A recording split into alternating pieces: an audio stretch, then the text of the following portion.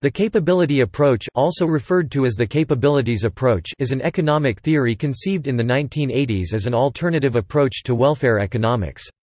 In this approach, Amartya Sen and Martha Nussbaum bring together a range of ideas that were previously excluded from or inadequately formulated in traditional approaches to the economics of welfare. The core focus of the capability approach is on what individuals are able to do, i.e., capable of. Assessing capability.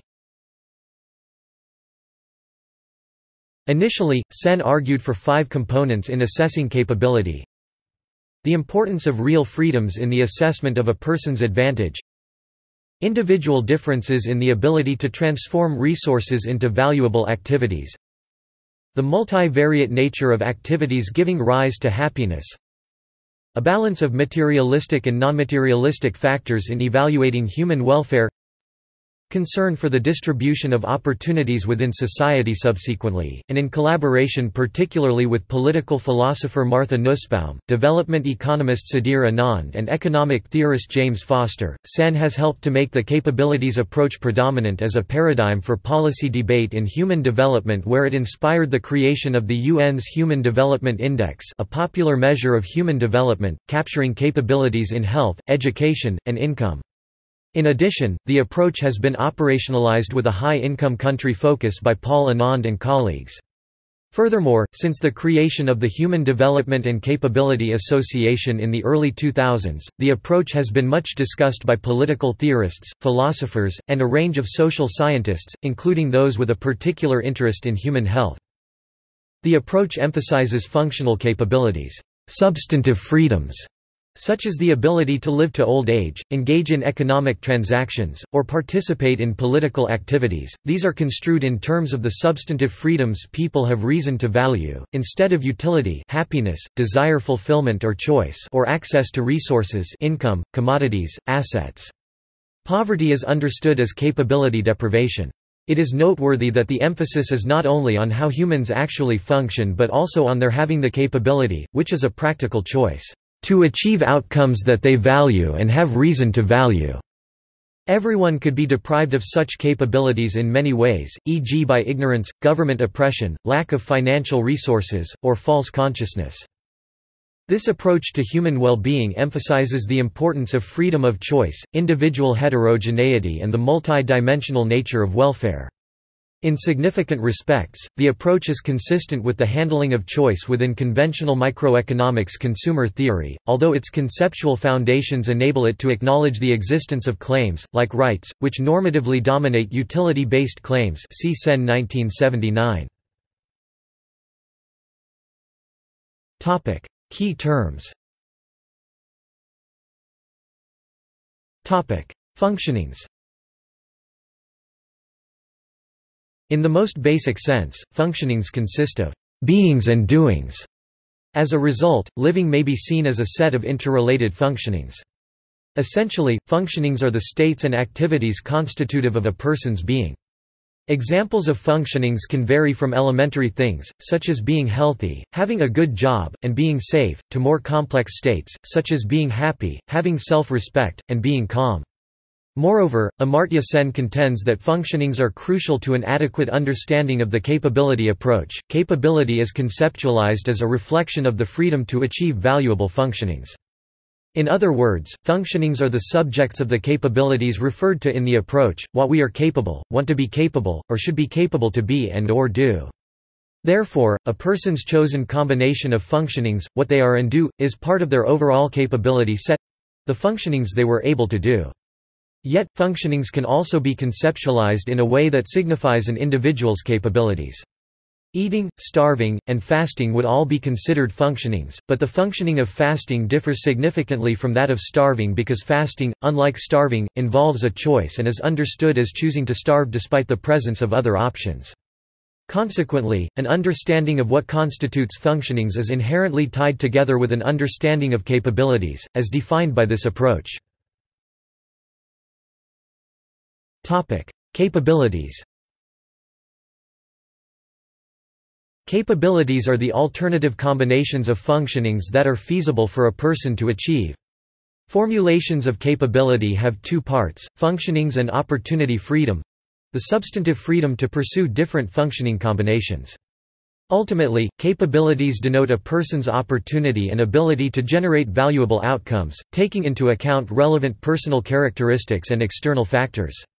The important part of this definition is the freedom to achieve, because if freedom had only instrumental value, valuable as a means to achieve an end, and no intrinsic value, valuable in and of itself, to a person's well-being, then the value of the capability set as a whole would simply be defined by the value of a person's actual combination of functionings. Such a definition would not acknowledge the entirety of what a person is capable of doing and their resulting current state due to the nature of the options available to them. Consequently, the capability set outlined by this approach is not merely concerned with achievements, rather, freedom of choice, in and of itself, is of direct importance to a person's quality of life. For example, the difference between fasting and starving, on person's well-being, is whether the person is choosing not to eat. In this example, the functioning is starving, but the capability to obtain an adequate amount of food is the key element in evaluating well-being between individuals in the two states. In sum, having a lifestyle is not the same as choosing it, well-being depends on how that lifestyle came to be. More formally, while the combination of a person's functionings represents their actual achievements, their capability set represents their opportunity freedom, their freedom to choose between alternative combinations of functionings. An extension of the capabilities approach was published in 2013 in Freedom, Responsibility and Economics of the Person. This book explores the interconnected concepts of person, responsibility and freedom in economics, moral philosophy and politics. It tries to reconcile the rationality and morality of individuals. It presents a methodological reflection, phenomenology versus Kantian thought, with the aim to rehumanize the person, through actions, and through the values and norms that lead to corresponding rights and obligations that must be ordered. The book extends the capabilities approach in a critical form. In particular, it considers freedom in relation to responsibility, that is, the capacity of people to apply moral constraints to themselves. By contrast, Sen's capability approach considers freedom as a purely functional rationality of choice. Agency. Amartya Sen defines an agent as someone who acts and brings about change, whose achievement can be evaluated in terms of his or her own values and goals. This differs from a common use of the term agent, sometimes used in economics and game theory to mean a person acting on someone else's behalf. Agency depends on the ability to personally choose the functionings one values, a choice that may not correlate with personal well-being. For example, when a person chooses to engage in fasting, they are exercising their ability to pursue a goal they value, though such a choice may not positively affect physical well-being. Sen explains that a person as an agent need not be guided by a pursuit of well-being. Agency achievement considers a person's success in terms of their pursuit of the whole of their goals. For the purposes of the capability approach, agency primarily refers to a person's role as a member of society, with the ability to participate in economic, social, and political actions. Therefore, agency is crucial in assessing one's capabilities and any economic, social, or political barriers to one's achieving substantive freedoms. Concern for agency stresses that participation, public debate, democratic practice, and empowerment should be fostered alongside well-being. Alkire and Deneulen pointed out that agency goes together with the expansion of valuable freedoms. That is, in order to be agents of their lives, people need the freedom to be educated, speak in public without fear, express themselves, associate, etc. Conversely, people can establish such an environment by being agents. In summary, the agency aspect is important in assessing what a person can do in line with his or her conception of the good. Nussbaum's central capabilities. Nussbaum 2000 frames these basic principles in terms of 10 capabilities, i.e. real opportunities based on personal and social circumstance. She claims that a political order can only be considered as being decent if this order secures at least a threshold level of these 10 capabilities to all inhabitant. Nussbaum's capabilities approach is centered around the notion of individual human dignity. Given Nussbaum's contention that the goal of the capabilities approach is to produce capabilities for each and every person, the capabilities below belong to individual persons, rather than to groups.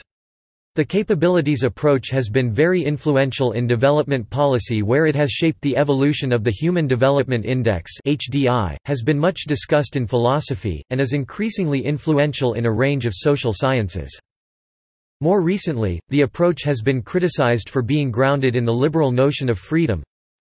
The core capabilities Nussbaum argues should be supported by all democracies are life. Being able to live to the end of a human life of normal length, not dying prematurely, or before one's life is so reduced as to be not worth living.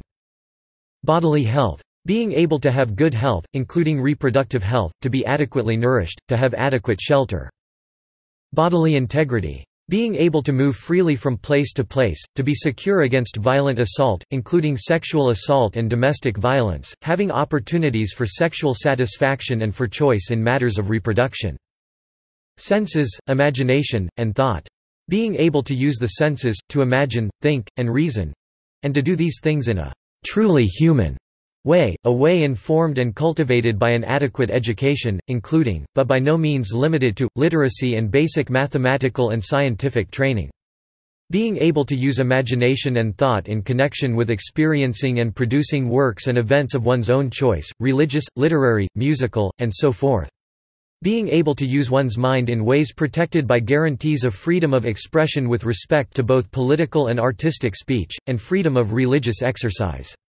Being able to have pleasurable experiences and to avoid non-beneficial pain. Emotions. Being able to have attachments to things and people outside ourselves, to love those who love and care for us, to grieve at their absence, in general, to love, to grieve, to experience longing, gratitude, and justified anger. Not having one's emotional development blighted by fear and anxiety. Supporting this capability means supporting forms of human association that can be shown to be crucial in their development. Practical reason.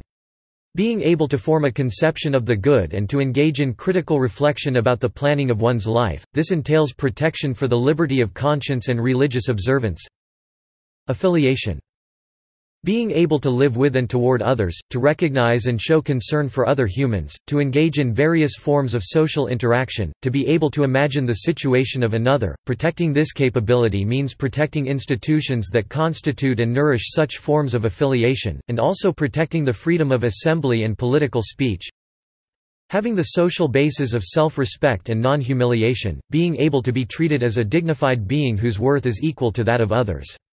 This entails provisions of non-discrimination on the basis of race, sex, sexual orientation, ethnicity, caste, religion, national origin and species.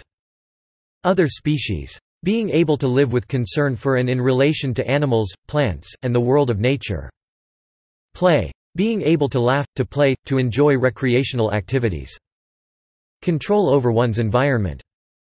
Political. Being able to participate effectively in political choices that govern one's life, having the right of political participation, protections of free speech and association. Material. Being able to hold property, both land and movable goods, and having property rights on an equal basis with others, having the right to seek employment on an equal basis with others, having the freedom from unwarranted search and seizure. In work, being able to work as a human, exercising practical reason and entering into meaningful relationships of mutual recognition with other workers. Although Nussbaum did not claim her list as definite and unchanging, she strongly advocated for outlining a list of central human capabilities. On the other hand, Sen refuses to supply a specific list of capabilities. Sen argues that an exact list and weights would be too difficult to define. For one, it requires specifying the context of use of capabilities, which could vary. Also, Sen argues that part of the richness of the capabilities approach is its insistence on the need for open valuational scrutiny for making social judgments. He is disinclined to in any way devalue the domain of reasoning in the public sphere. Instead, Sen argues that the task of weighing various capabilities should be left to the ethical and political considerations of each society based on public reasoning. Along with concerns raised about Nussbaum's list, Alkire and Black also argue that Nussbaum's methodology runs counter to an essential thrust of the capabilities approach, which has been the attempt to redirect development theory away from a reductive focus on a minimally decent life towards a more holistic account of human well-being for all people. That said, applications to development are discussed in Sen 1999, Nussbaum 2000, and Clark 2002, 2005, and are now numerous to the point where the capabilities approach is widely accepted as a paradigm in development. The program of work operationalizing the capability approach by Anand and colleagues draws heavily on Nussbaum's list as a relatively comprehensive, high-level account of the space in which human well-being or life quality is experienced. This work argues that the subitems on Nussbaum's list are too distinct to be monitored by single question and that a dashboard of some 40 to 50 indicators is required to inform the development of empirical work. Measurement of capabilities. The measurement of capabilities was, in the early days, thought to be a particular barrier to the implementation and use of the approach. However, two particular lines of work, in research and policy, have sought to show that meaningful indicators of what individuals and in some cases governments are able to do can be developed and used to generate a range of insights.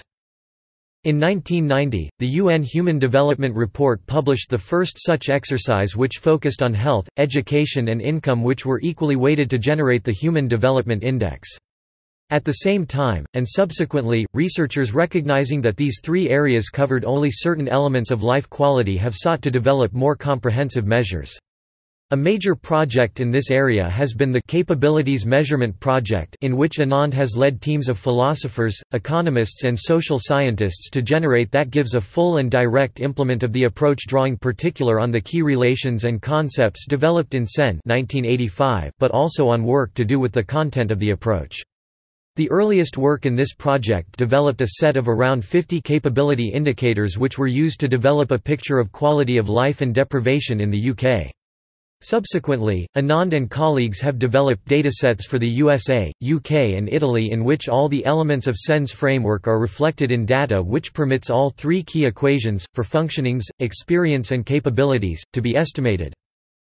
In a series of papers, they have shown that both their primary data and some secondary datasets can be used to shed light on the production and distribution of life quality for working-age adults, those in retirement, very young children, those vulnerable to domestic violence, migrants, excluded traveler communities and the disabled. They use these applications to argue that the capability framework is a particularly good fit for understanding quality of life across the life course and that it provides a relatively universal grammar for understanding the elements of human well-being. Monetary versus non-monetary measures of well-being.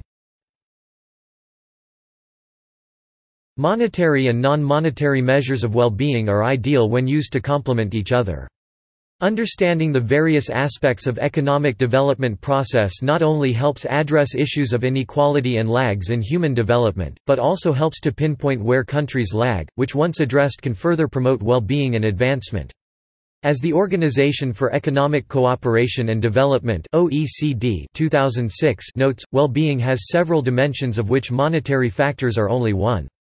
They are nevertheless an important one, since richer economies are better placed to create and maintain other well-being enhancing conditions, such as a clean environment, the likelihood that the average person will have a right to 10 years or more of education, and lead a comparatively long and healthy life. Well-being will also be increased by institutions that enable citizens to feel that they control their own lives, and that investment of their time and resources will be rewarded. In turn, this will lead to higher incomes in a virtuous circle.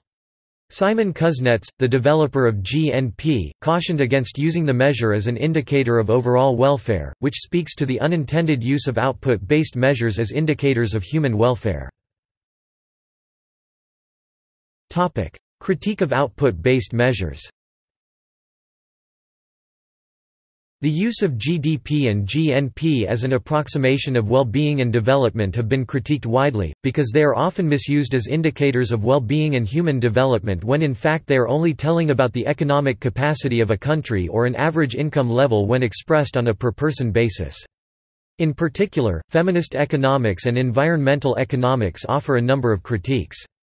Critics in these fields typically discuss gender inequalities, insufficient representation of environmental costs of productions and general issues of misusing an output-based measure for unintended purposes. In sum, the conclusion of capabilities approach is that people do not just value monetary income, and that development is linked to various indicators of life satisfaction and hence are important in measuring well-being. Development policies strive to create an environment for people to live long, healthy creative lives. Feminist critiques. Nussbaum highlights some of the problematic assumptions and conclusions of output-based approaches to development. First, she notes that GNP and GDP do not consider special requirements to help the most vulnerable, such as women. Specifically, Nussbaum mentions that output-based approaches ignore the distribution of needs for the varying circumstances of people. For example, a pregnant woman needs more resources than a non-pregnant woman or a single man. Also, output-based measures ignore unpaid work, which includes child rearing and the societal advantages that result from a mother's work. Marilyn Waring, a political economist and activist for women's rights, elaborates on the example of a mother engaged in child care, domestic care and producing few goods for the informal market, all of which are usually done simultaneously. These activities provide economic benefits, but are not valued in national accounting systems. This suggests that the definition of unemployment used in output-based measures is inappropriate. See the article on feminist economics, section, Well-being. Environmental critiques. Another critique by Waring is that the output-based measures ignore negative effects of economic growth and so commodities that lower social welfare, such as nuclear weapons, and oil extraction which causes spills, are considered a good input.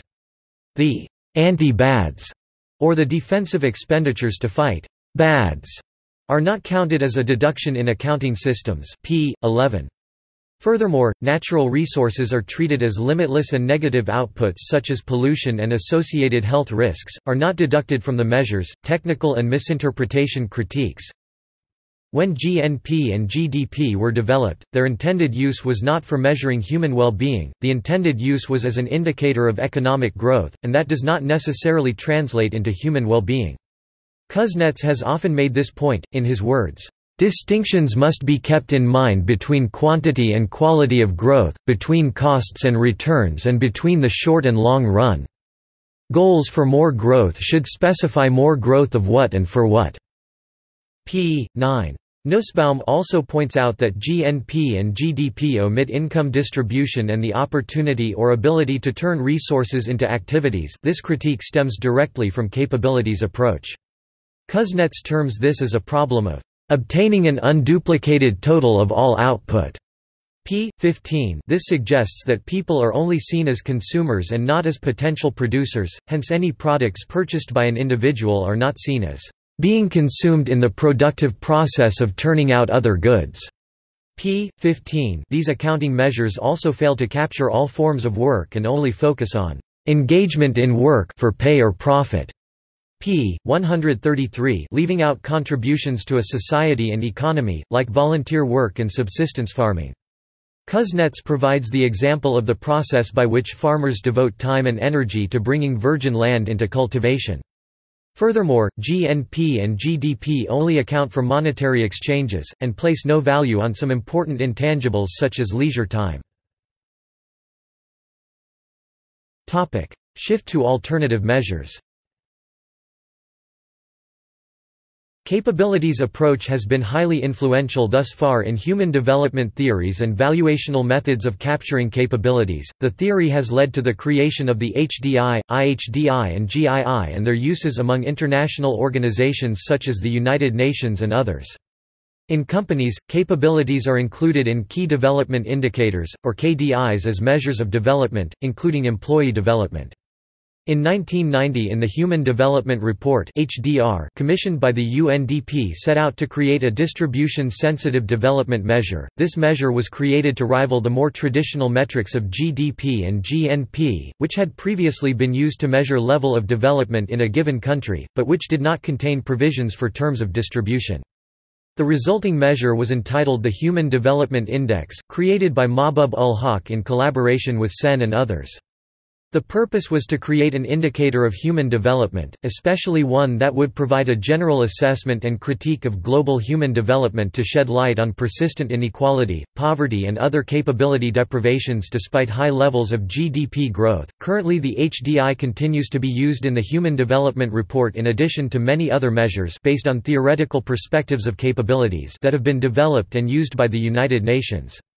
Among these indices are the Gender-Related Development Index (GDI), the Gender Empowerment Measure (GEM), introduced in 1995, and the more recent Gender Inequality Index (GII) and the Inequality Adjusted Human Development Index (IHDI), both adopted in 2010.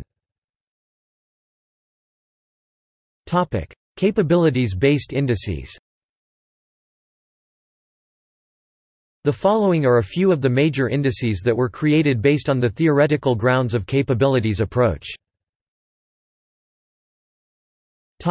Human Development Index. The Human Development Index takes into consideration a number of development and well-being factors that are not taken into account in the calculation of GDP and GNP. The Human Development Index is calculated using the indicators of life expectancy, adult literacy, school enrollment, and logarithmic transformations of per capita income. Moreover, it is noted that the HDI is a weighted average of income adjusted for distributions and purchasing power, life expectancy, literacy and health. p. 16. The HDI is calculated for individual countries with a value between 0 and 1 and is interpreted less than pre greater than pre greater than ... as the ultimate development that has been attained by that nation. p. 17.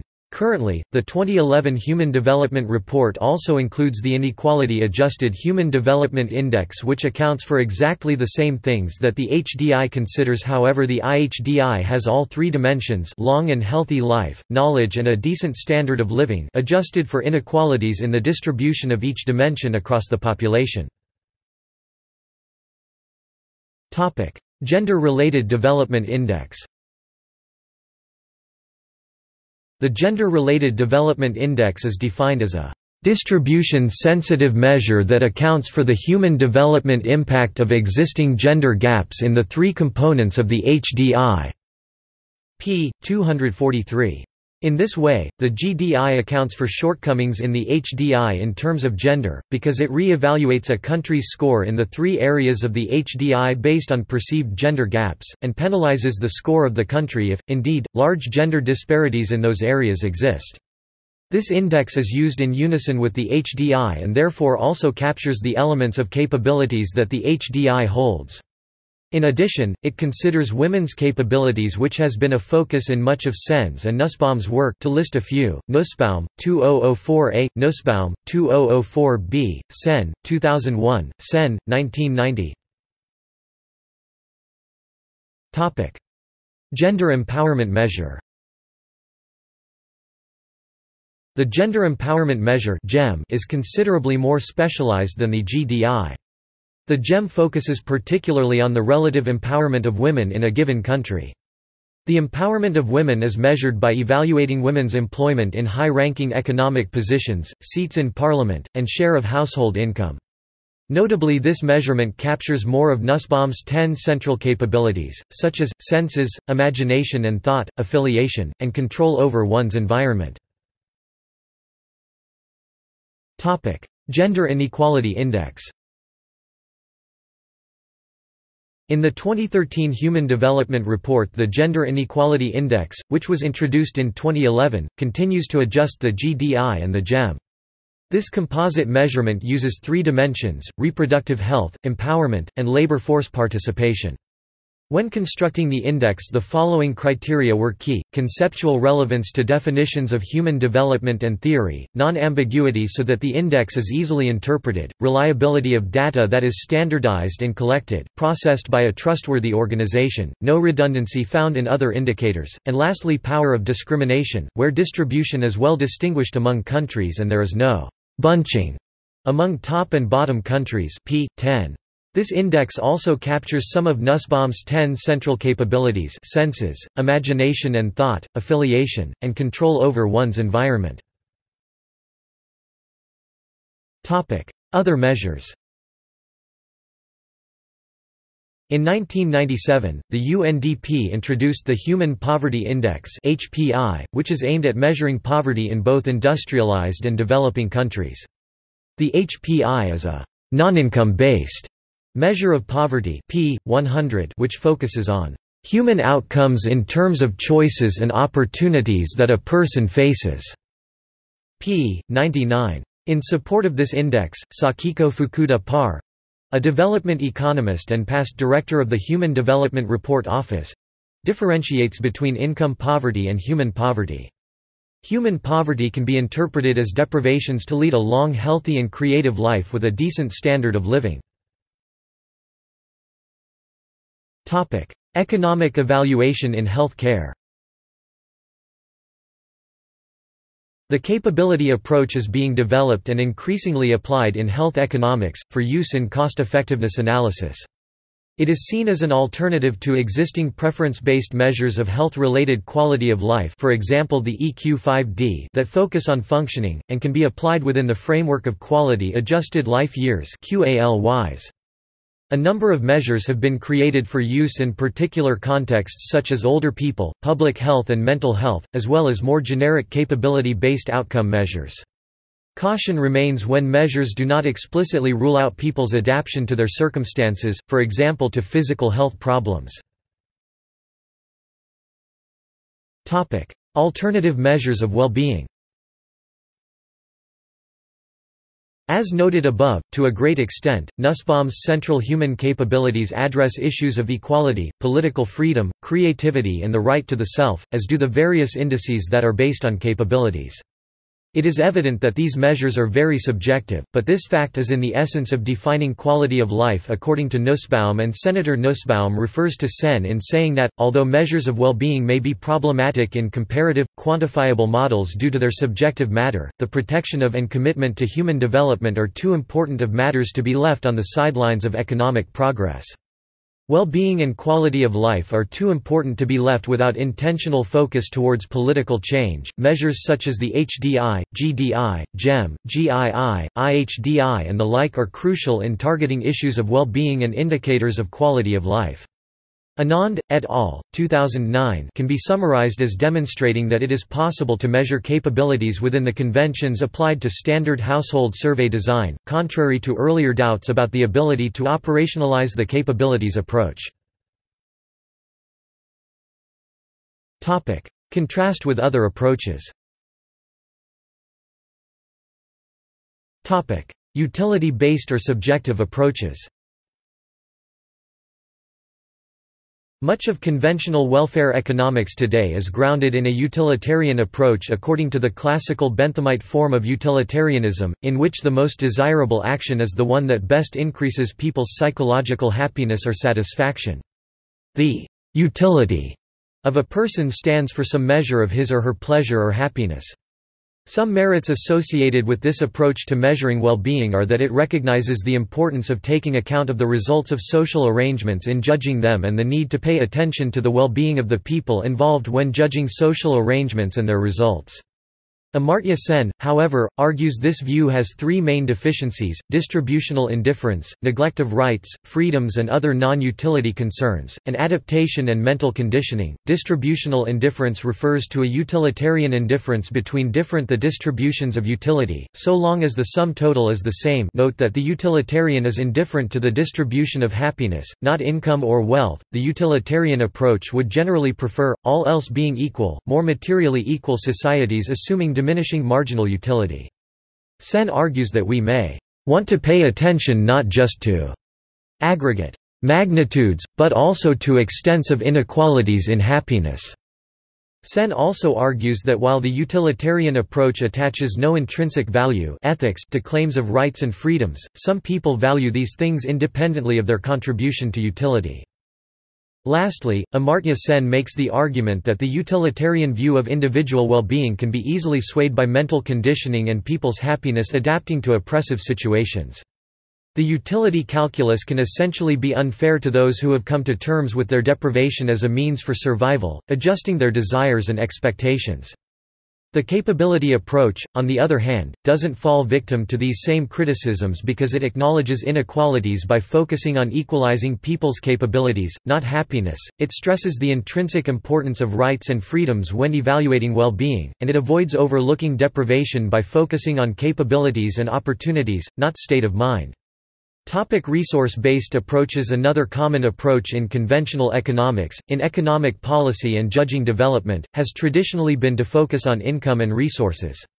These sorts of approaches to development focus on increasing resources, such as assets, property rights, or basic needs.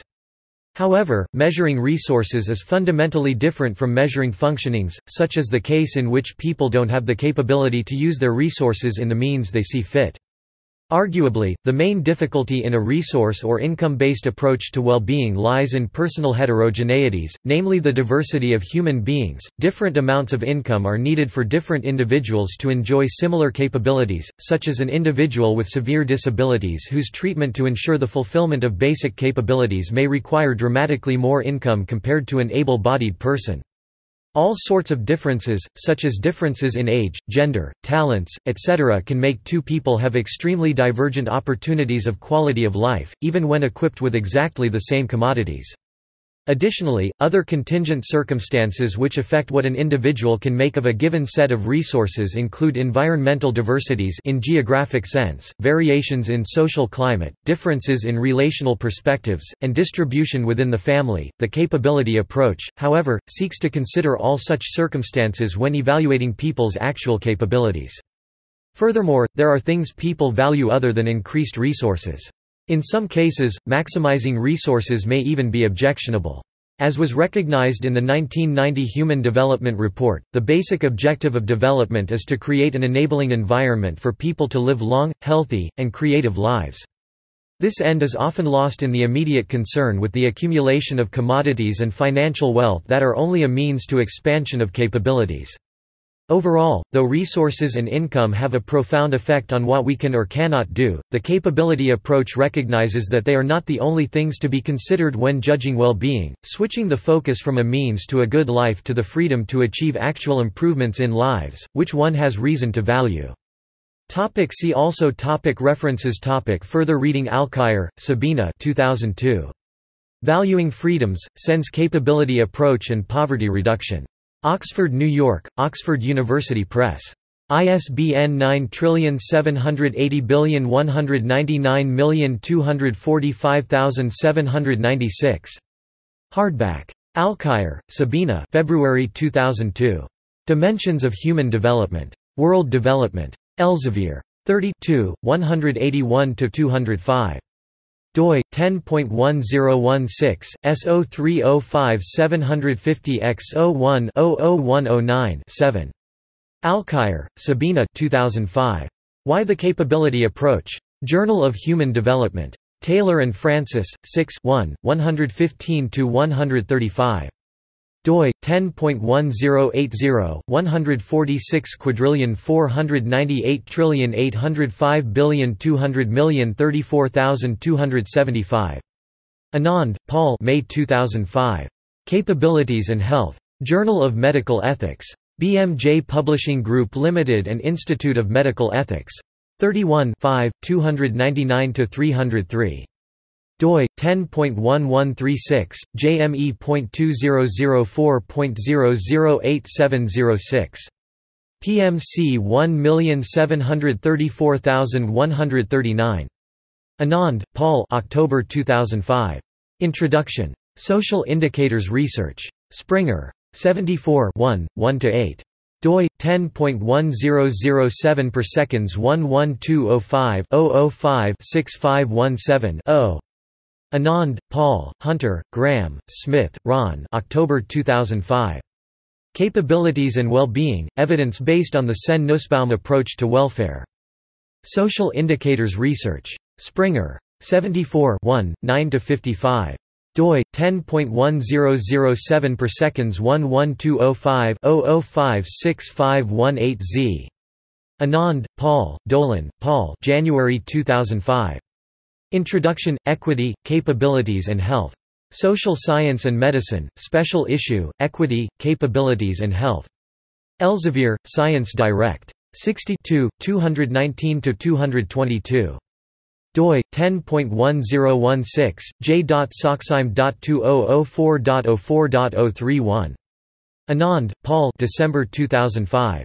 QALYs and Capabilities: A Comment on Cookson.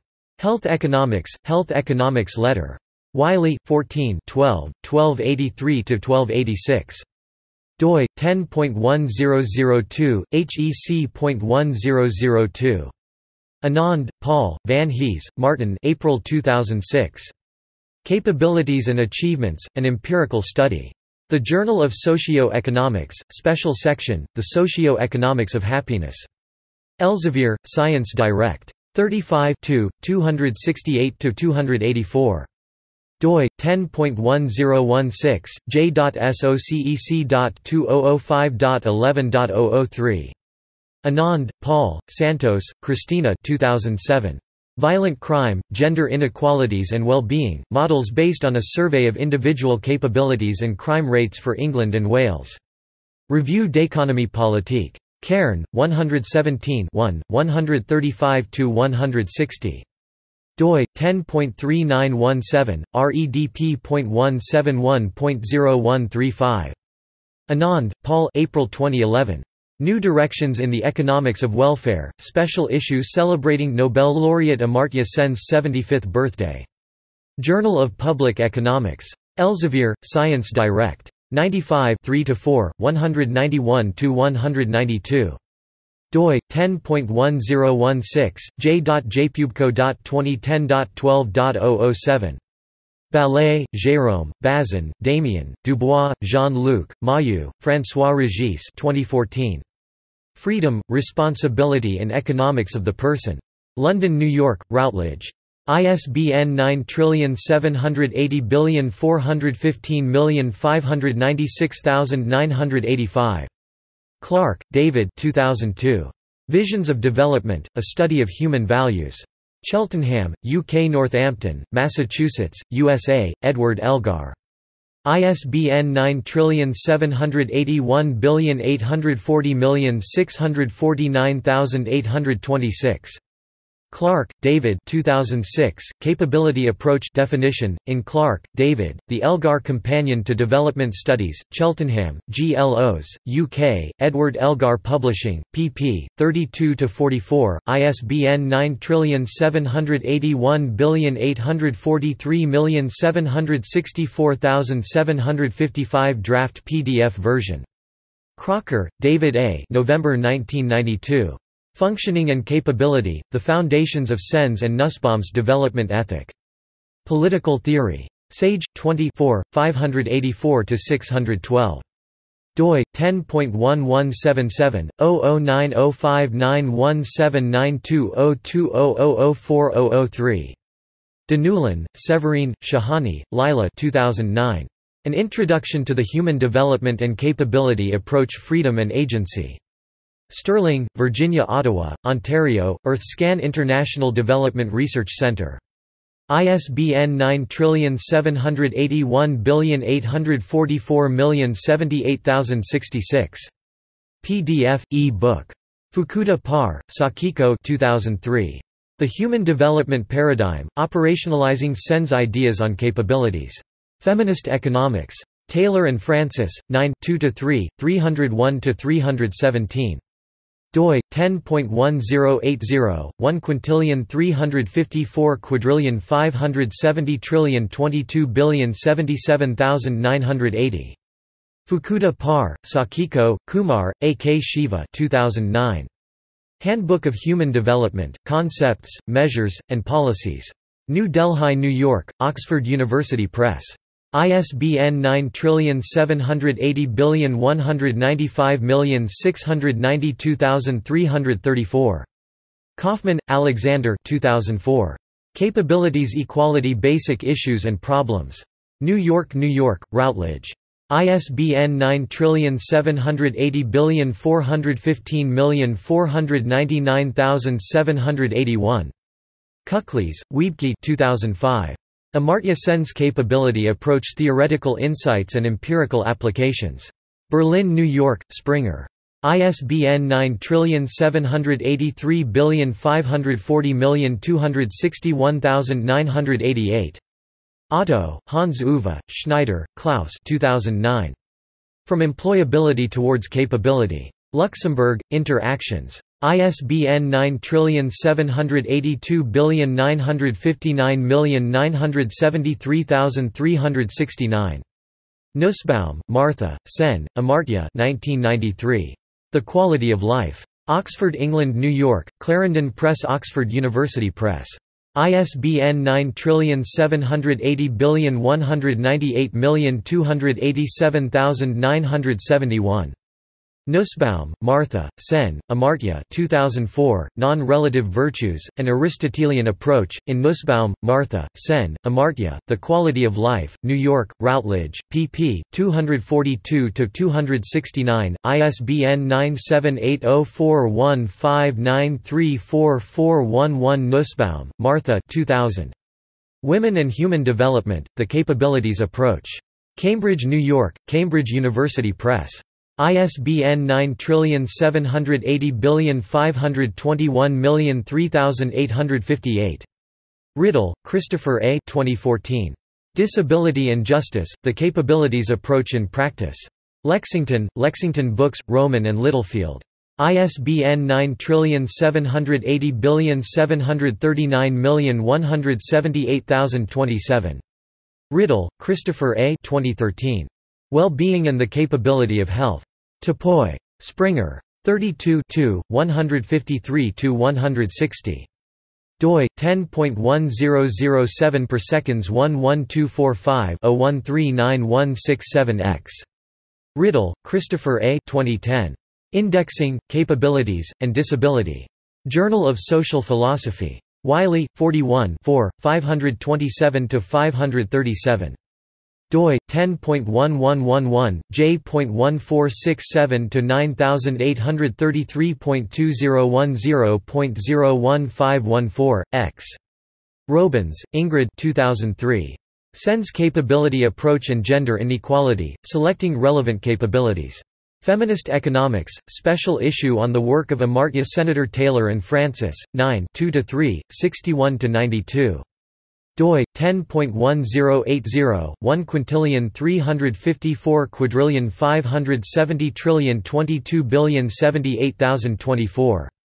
Robins, Ingrid 2005. The Capability Approach, A Theoretical Survey.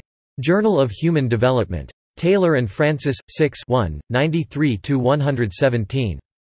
doi 10.1080 146,498,805,200,034,266.